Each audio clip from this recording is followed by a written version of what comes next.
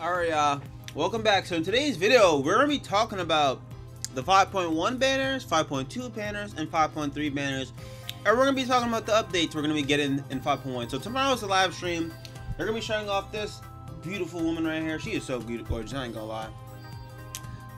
lie. They be killing it with the woman again. Like, she really, come on, bro. I ain't gonna lie. But anyway, besides the point, we're going to be talking about all the characters we're going to be getting in 5.1, 5.2, and 5.3. And even 5.4. Now, this obviously isn't all confirmed. This is all leaked and stuff, but we're just going to be talking about it. But first off, I'm going to be talking about the update we're going to be getting in 5.1 real quick. So in 5.1, we're going to be getting a new Spiral Abyss update. This right here is when you're clearing 412. So you can start immediately at 412. So when you clear 412 or clear whatever like highest floor, you will claim every floor below it at max stars. So if I do 11, right, 10 and 9 will be max stars. So I could just get the Primo Gems without even having to do the stages, which is nice. But actually, I think Spiral Abyss is kind of fun sometimes. So I feel like if you can still do it if you like it. This is a cool option though for like whales and like if you know you're gonna beat all 9 stars, then just do that. But if you don't know, you want to have fun, just go in and do. You have options now, so you can skip the whole abyss and just beat one time and just get all of the Primo Gems, or you could just go each one and just do it that way. But you got options now. Good quality of life change. I mean, it's not really a negative, or it's mostly just positive at all. So it's a cool change. So my bad. I got a bunch of these things pulled up. So let's talk about 5.1. So 5.1, we're gonna be getting a new Geo sword character. This beautiful woman down here, she is bad as hell. I'm not gonna hold you, but anyway, she's actually really supposed to be really good. Her kit is really tight, and she's actually a real her kit's actually pretty good. So we're gonna be getting 4 characters. Only one of them will be new though. She will be the only new one, but she does seem good. But we're gonna get 3 runs. So Chiori, you guys probably know her. She has the dual swords. She's pretty good, but Geo is still an iffy element. If I had to rank all elements, I think Geo is still number 7. Zhongli's really good. So Zhongli's still top 10 in my opinion. Ito's pretty good. A bunch of the Geo characters are actually still pretty good in the game. But Geo is just one of those, to me, it's one of those weaker elements. It's still good, but it's still one of the more weaker elements. But she's pretty good. She's solid enough. The biggest W's, if you're going to summon in 5.1, if it's not for the new girl, you're probably going to summon for probably Nadia. Nadia is still, to me, top 5, top 10, and still probably the best Dendro character in the game, in my personal opinion. I'll hate them's good. There's a couple other good Dendro characters, 5 stars and stuff. But Nadia she just does what she does. She just pops her all, and you just go crazy. She's really a stupid character. She's so good. But yeah, I would say out of the whole 5.1, she's probably the most must summon if you don't have a Dendro character or you want to make the game a little easier. She's the one to do that. She's really good. Next up, we got Hu Tao. Hu Tao is pretty good still. She's one of the more older characters. She actually is the oldest character that is coming back. But she is still pretty good.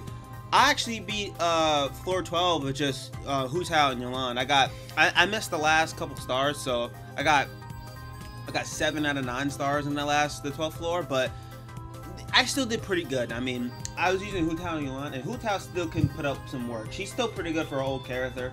The power creep in this game isn't that bad, so the fact that she still performs pretty well is pretty good. So if you really like Hu Tao, she's coming back. I would say 5.1 seems pretty solid. We don't know how many Primo Gems and all the content we're gonna get, but the banners, like, this seem okay. I'm not gonna say they're a must summon. If I were you, I would say for the Archon or say for someone who you really want.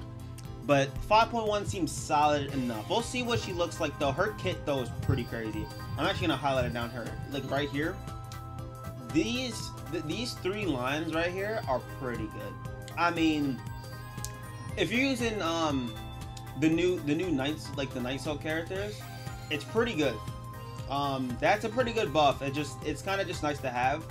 And in C2, I mean, this is just, it depends on the elements on the team, but like guys, just having a crowd, just 50 crowd, like crit damage, it, like, that's just, I don't know. Like, this is just crazy. Like, she just, like, there's so many different buffs she could just get.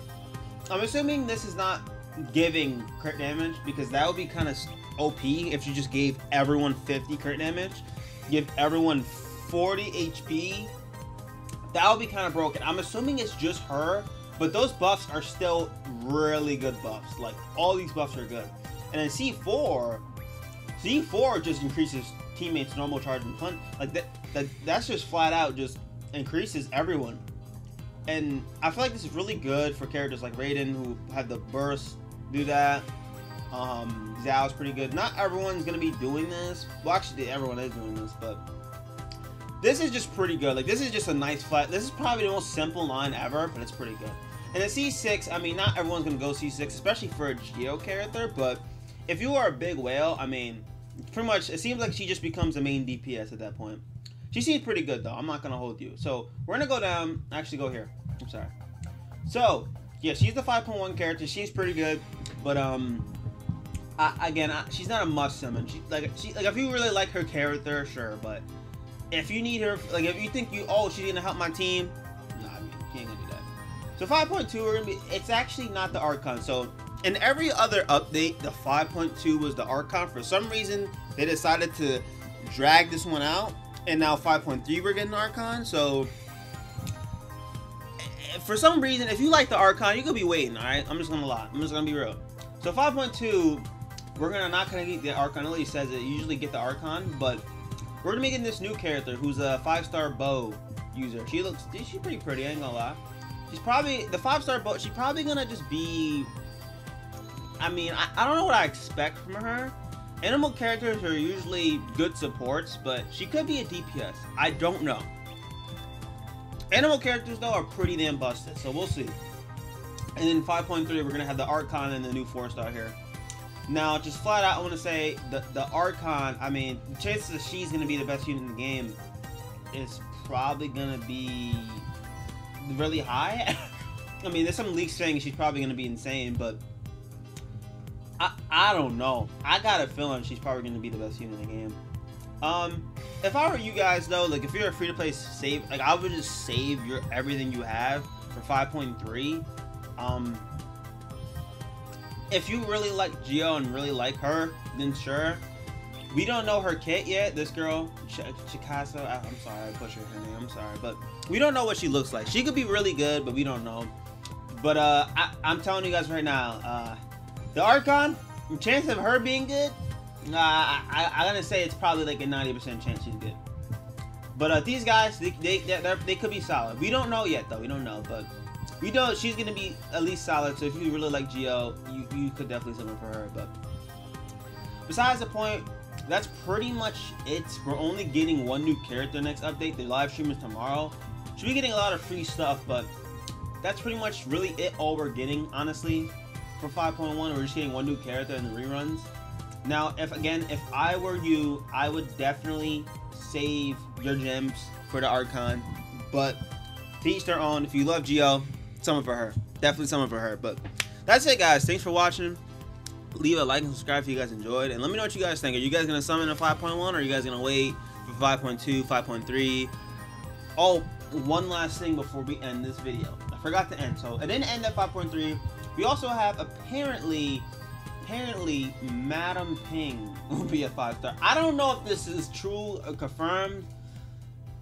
This is obviously speculation, but you know, every Lantern Rite in 5.4, every 5.4 update is Lantern Rite, and they're gonna drop a new leeway. That's why leeway characters, there's like 50 leeway characters in this game, and there's only like a lot more. Like Izunuma hasn't gotten buff in forever. When's the last? Is it? I forgot. I don't even know who the last Izunuma character, but it was a long time ago. All right. So yeah, no. Just gonna flat out say it that yeah, this is gonna be 5.4, probably Madam Ping. Very interesting, I will say. But we will see. We will see. We will see how she plays, how good she is. But let me know who you guys gonna summon for and who are you guys waiting for. But that's it for me, guys. Thanks for watching. Don't forget to leave a like and subscribe if you guys enjoyed. And I'll see you next time. Take it easy.